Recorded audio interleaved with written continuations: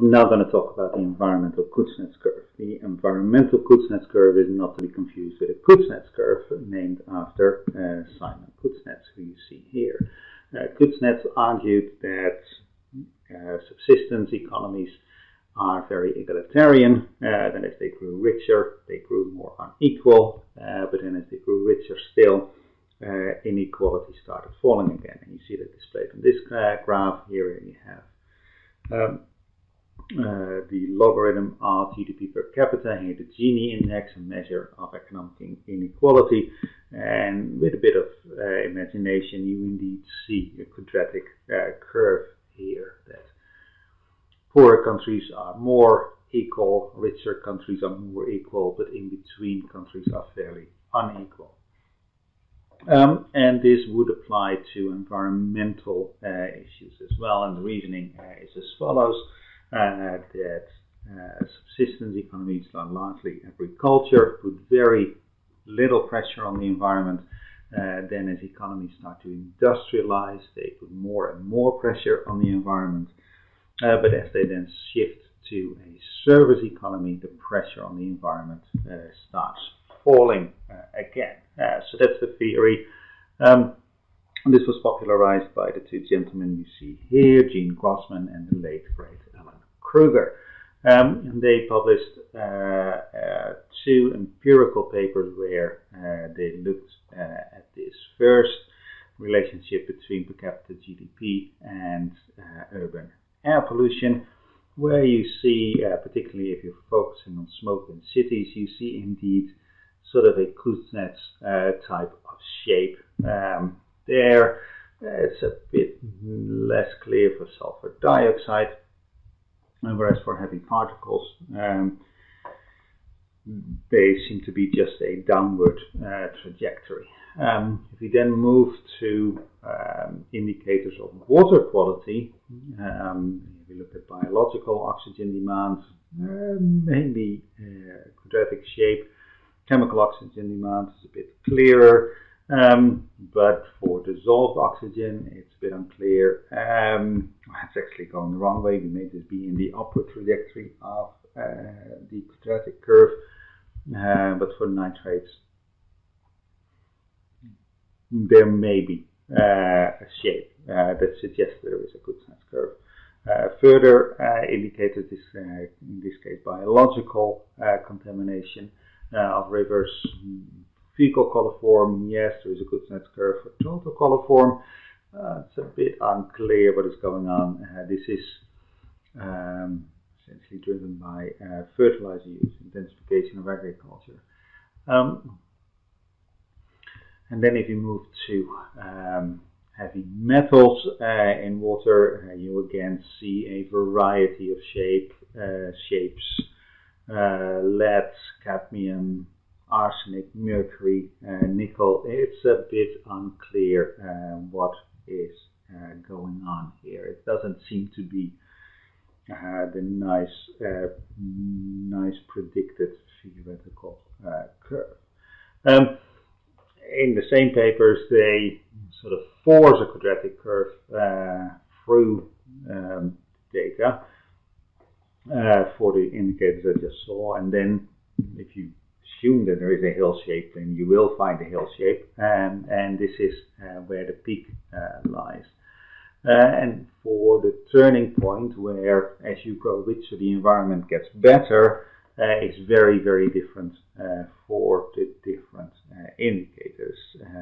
So the lowest is lead, where lead concentrations start falling if income is above $1,900 per person per year. But for nitrates, for cadmium, you need to go up to almost $12,000 per person per year before environmental pressure starts falling as you grow richer.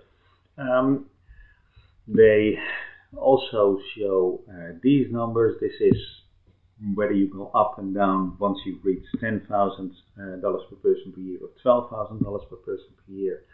And what they find is that once you exceed this $12,000 per person per year threshold, the environment gets better on every single indicator except for total coliform in water. That keeps getting worse. So there is, and the same is true actually for dissolved oxygen. So there is some suggestion that this particular curve holds, that there is such a thing as the environmental Kuznets curve in this paper that was published very well, and a lot of people set up and paid attention to this. And this has spawned a large literature because it got into people's imagination, and it's a relatively straightforward thing to do. So a lot of people started doing it, and there is by now a large literature and still growing literature on the environmental Kuznets curve. And the newer papers do all sorts of things different than what Grossman and Kruger did. They look at different indicators of environmental quality. Essentially, as new data become available, then they are being used. They looked at different countries or groups of countries, or they looked at sectors within countries rather than the total economy. They looked at different time periods than the original paper did. Of course, I mean, the original papers were published almost 20 years ago. Of course, a lot of new data has come online, so that is one thing that people have done, but they've also tried to push it back further in time. They've tried different specifications of the assumed relationship. Grossman-Kruger essentially assumed it was a quadratic relationship, but people have tried all sorts of other different shapes. And of course, as the econometric software and econometric theory developed, people tried different estimators and applied them to the same problem. And the result is that by now there are hundreds and hundreds, if not thousands of papers on the environmental Kuznets curve. And Kruger styled himself as a labor economist, but really his most cited paper is in the environment. This has led to two review papers, one by David Stern and one by Macio Galliotti. Macio Galliotti titled his paper Desperately Seeking the Environmental Kuznets Curve, and Stern, that was a reference to a movie that starred Madonna back in the day when Madonna was somebody. David Stern titled his paper The Rise and Fall of the EKC, the Environmental Kuznets Curve. And this literature that is now out there, this large literature, essentially shows the same sort of confusion that was in the original paper. And there's all sorts of different shapes, and depending on what you look at, you may or may not be able to see an environmental Kuznets curve. And the ambiguity of these results is not surprising. Because economic growth has a number of effects, and I list 5 here. The first is the scale effect. If the economy is larger, we're going to use more resources, and we're going to generate more waste, and we're going to generate more emissions. So that is unambiguously negative. That's unambiguously bad for the environment. At the same time, there is a demand effect, that as people grow richer, they start demanding a cleaner environment, and that is also unambiguously positive for the environment. And it's not that poor people don't care, it's simply that poor people can't afford to express that care for the environment. But rich people do have the luxury, do have the additional resources to start caring for their environment and have the wherewithal to actually pay for those things. So we have one unambiguously negative effect scale, we have one unambiguously positive effect, demand for a cleaner environment, that will immediately tell you that there is an ambiguous result, but it may be that it turns into a hill shape. But then there are ambiguous effects of economic growth on the environment as well. The first one of those is the composition, and that really suggests this hill shape, that agricultural societies, definitely if it's subsistence agriculture, puts little pressure on the environment in terms of fertilizer use and in terms of pesticide use, but it's fairly fairly inefficient, and that means that you do need a large amount of land to support a few people. So agriculture, but it's by and large, if you move away from agriculture towards manufacturing, then you are going to put more pressure on the environment. But then if you move away from manufacturing towards services, you're going to put less pressure on the environment again, because people sitting in offices don't do a lot of, they don't emit heavy metals or things like that. That's simply not what you do when you work in a bank or in the shop. So that seems to suggest that there is an environmental Kuznets curve, but then there's two other ambiguous effects as well. One is technology. The good thing about technology is that efficiency tends to improve, resource efficiency, fuel efficiency, all those things get better over time, which means that you can do more with less. One definition of technological improvement.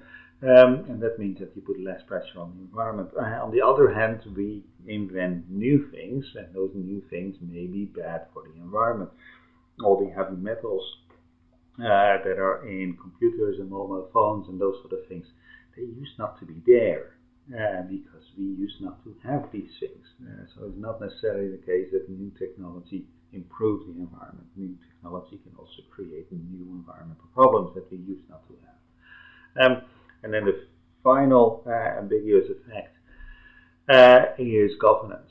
That richer countries are typically better governed, typically, not always. Just look at the US, just look at the UK, but typically the quality of government is better in richer countries, and that means that governments are better able to deliver on public goods, such as cleaning up the environment, and better able to correct externalities and those sort of things, because that requires a functioning fiscal system if you're going to go for a PIGU tax, or a functioning regulatory system if you go for direct regulation. And those things are simply better in better governed and richer countries.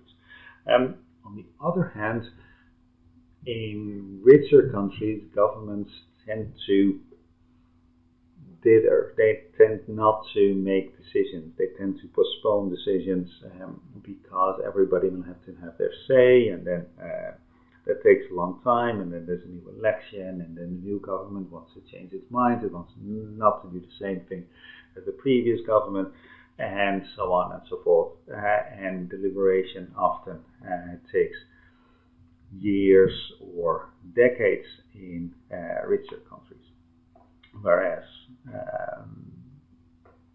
poorer countries and definitely more autocratic countries tend to make decisions much more quickly. So it's no surprise that there is no such thing as an environmental Kuznets curve, because it's simply, theoretically, it is very complex, and you just reason from first principles. And that means that empirically you should actually not be surprised not to find much. That said, if we focus on local pollutants that are directly harmful to human health, then indeed we can discern often, but not always, an environmental Kuznets curve, that things are fine when you're poor, they get worse when you're sort of middle income, and then they get better when you get rich.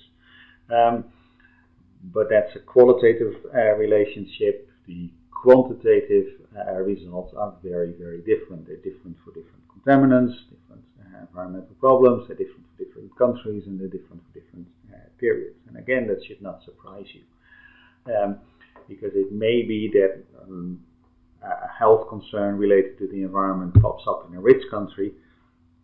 They then invent solutions to that problem. And then those solutions, those technical solutions, may then spread to poorer countries. And they have their turning point earlier. One example is lead in gasoline.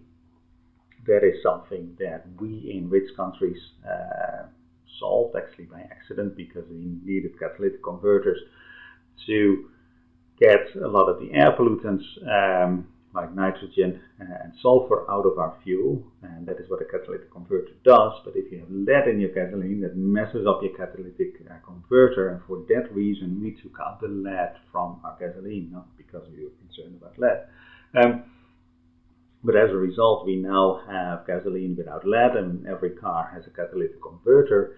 But there's two things that make that spill over to countries that do not care about air pollution, and that is that in poorer countries, people often drive second-hand cars that used to be driven in Europe and North America and Japan, but no longer, right?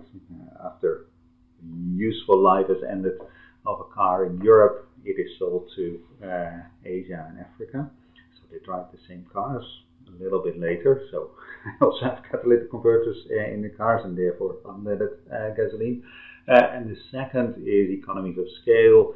Even people in Africa who can afford to buy new cars buy cars that can also be sold on the European market, because from a car manufacturer's perspective, it makes much more sense to develop one type of car that can be sold across the world. So you develop your car to comply to the highest environmental standards. You don't make a dirty car just for Africa. That simply doesn't make any sense for manufacturing.